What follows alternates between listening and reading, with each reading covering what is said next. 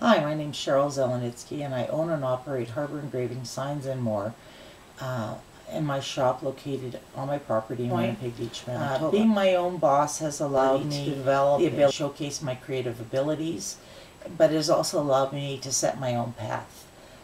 Being responsible for every aspect of a business can be stressful, as there's so many decisions to make on a daily basis, but in the same breath, how the decisions you make helps to make your business grow and flourish gives you a great sense of accomplishment.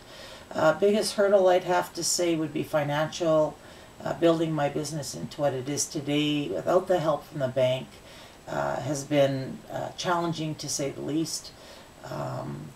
But in the same time, now that I know I'm building a solid financial plan with Community Futures and Women's Enterprise Center, I feel like I'm going to be able to take my business into the future and help it to grow even more.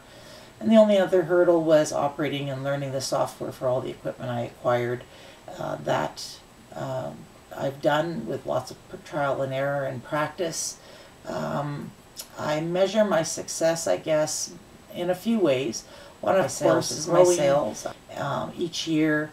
But the other way I measure my success is my clientele base. I started off with acquiring the business with about 100 customers, and currently I'm close to 800 now on my clientele base, and they refer me to their friends and associates, and my business just keeps growing.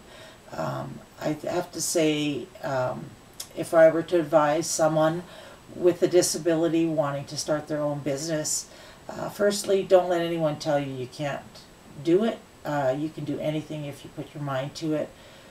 Do your homework, research, make sure that there's a demand for what you're going to be doing.